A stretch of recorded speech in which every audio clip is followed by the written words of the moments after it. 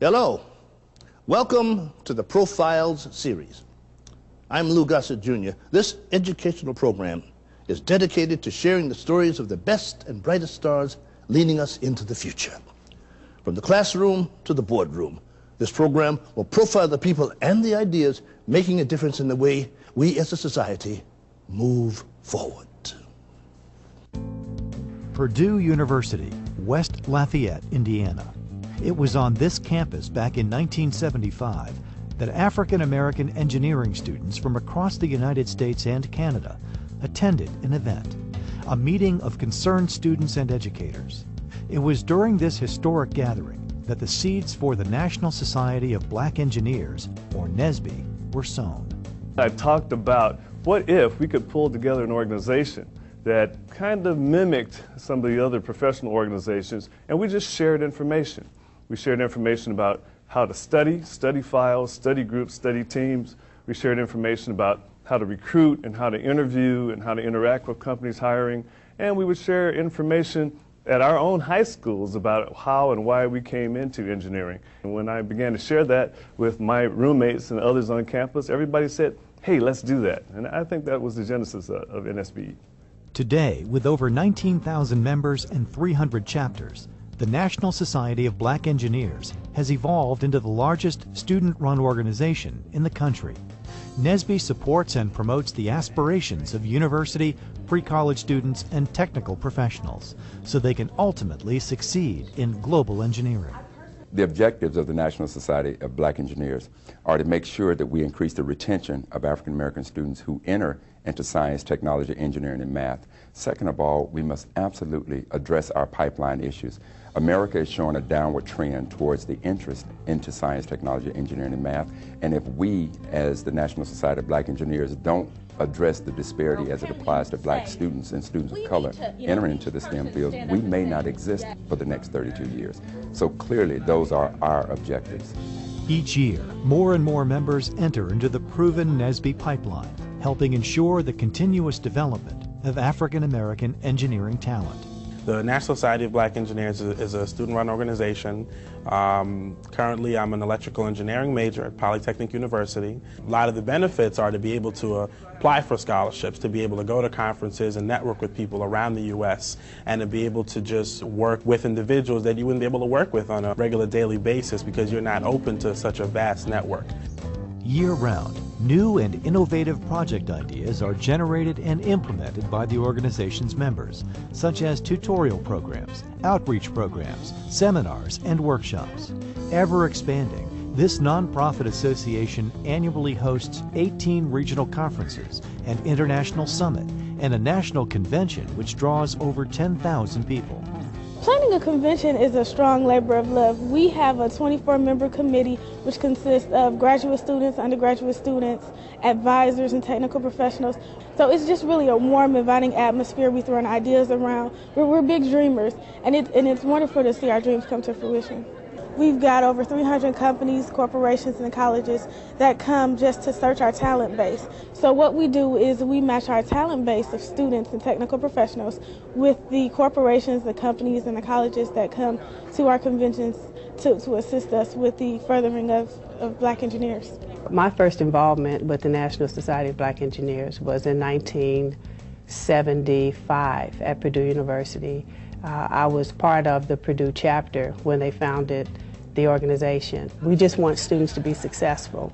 But when it comes to who's responsible for bringing young African American minds into an awareness of what engineering and science is about, the National Society of Black Engineers feels it's our responsibility.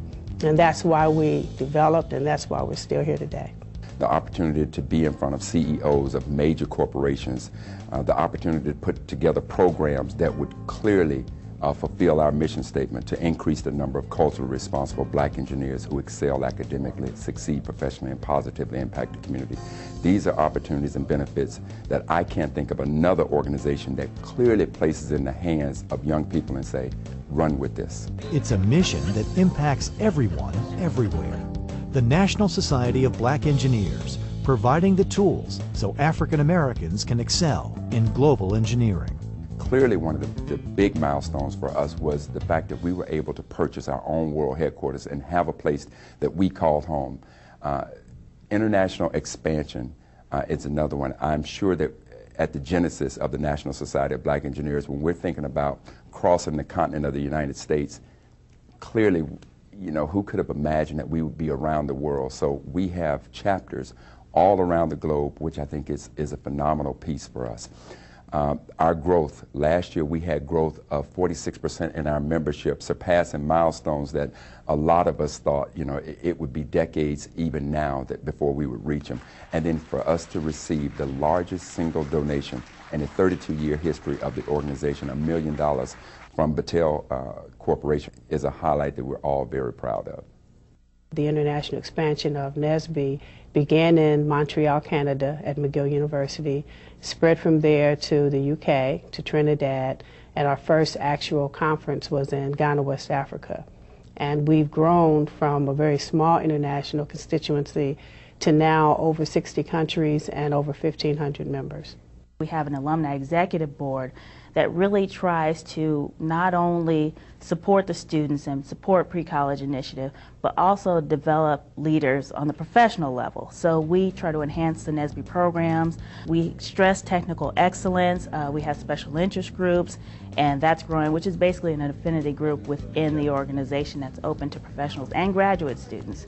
And we try to provide that bridge so that even though it's a student-run organization and majority of the members are students, there's also somewhere for them to go as they graduate and as they go to grad school and enter the workforce. They have that same network and are able to continue to grow as leaders.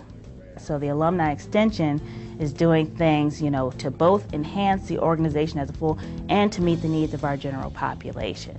We want to rewrite the script when it comes to African Americans and academic excellence, so that when people think about the National Society of Black Engineers, they think about it the same way they would some of the top universities in this country, MIT's, Berkeley. When you say those names, people automatically get academic excellence. That is what we're looking forward to doing with the National Society of Black Engineers. The emphasis of the organization now is on reaching deeper, reaching back further into earlier grades, grades 3, 4, and 5, which is where studies indicate we're beginning to lose our young people, particularly our black males in inner cities. To go to conferences and you see thousands of young people professionally dressed, professionally attired, with interview and job opportunities, talking about they are so happy the organization has come to be because it made them feel like a part of the university and made them feel like a part of the profession, and has profoundly touched their lives. It's just an amazing experience. One of the things that the National Society of Black Engineers, that NSBE offers,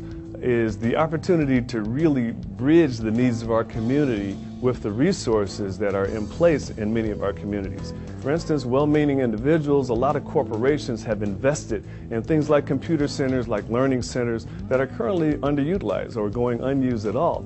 And what our organization provides is 20,000 foot soldiers that can go into those communities, take those needy individuals by the hands and put them in touch with these resources, show them how to use it, walk them through that, and give them an idea of what it looks like to be successful having done so. That's what NSBE has to offer that no other organization in the world has to offer. Thanks for being with us today. Maybe you were able to affirm some of your own ideas and ambitions. Be sure to join us next time to hear more about the people and ideas helping to shape the future. I'm Lou Gossett Jr.